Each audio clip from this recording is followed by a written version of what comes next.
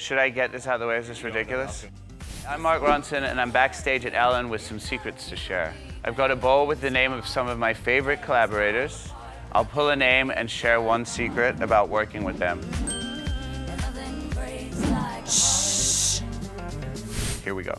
Miley Cyrus, she gave me a bouquet actually for Valentine's Day. I mean, obviously we're just friends. This is a platonic relationship. She's married. I'm old. I posted a picture of the bouquet and then somebody commented on my Instagram that, like, you idiot, that's weed. So I had no idea, so I got a weed bouquet from Miley. Bruno Mars is not actually Hawaiian. No, that's not true. He's a really good drummer, in case you didn't see the Super Bowl, I guess. All right. Lady Gaga, she's not actually a lady. She's American.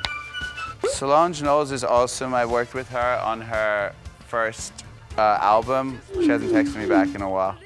Adele, when I used to live in New York and I would go to the Chelsea Piers gym, I had a trainer there. Now she trains with him. Riveting stuff.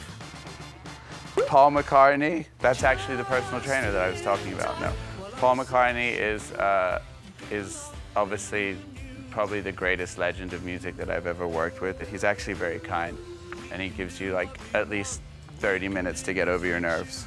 Dua Lipa, she has such a great voice, and I think she told me that her first concert ever was a DMX concert when she was 12 years old, which like probably explains a lot about her energetic stage performing. Thank you, Ellen. Bye, guys.